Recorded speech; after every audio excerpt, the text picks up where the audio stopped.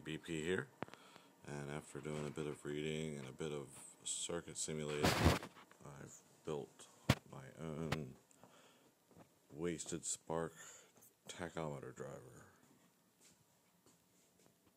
Well, proof of concept anyway. My two ignition inputs right from the coil, plus 12 volt clamped on the bottom.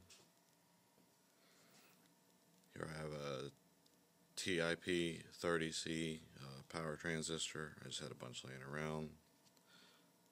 Some the 1N whatever the hell diodes, some resistors, pull up, getting power and ground, and this circuit outputs to this little transformer which creates the inductive zap that the coil needs, and had my little variable resistor down here to make the tachometer happy. So the first test I did was with this resistor in line, make sure that I can blink an LED.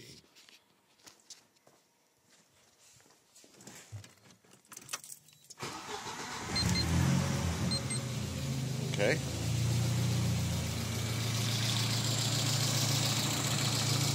And I don't know how well that comes through, but it's a blinking LED.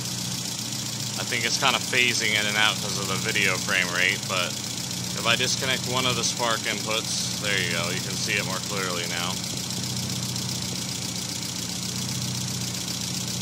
And so, disconnect the LED.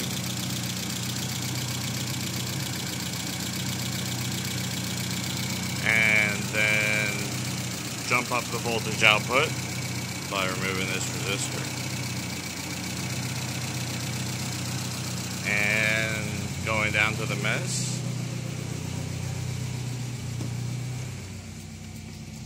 And I have a working tach. Just like that.